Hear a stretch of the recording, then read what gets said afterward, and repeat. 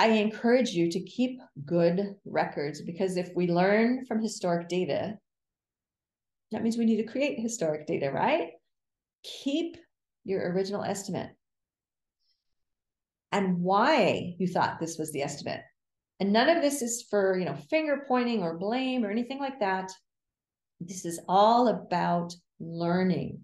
So what is your original estimate? Why? What really happened when the work was completed? What was the actual? What was the difference between the estimate and the actual? We call that a variance. And why?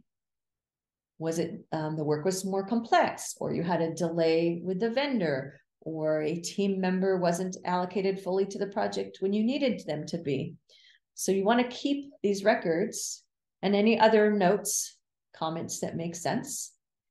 And then next time you pull that out and you use it, and your estimates will become better. I encourage this, of course, for when you're managing projects, but if you're a team member, it's like if you're watching this right now because you're on your way to becoming a project manager, but you're not a project manager yet, which is awesome, then as a team member, keep track of your work and the estimates you submit.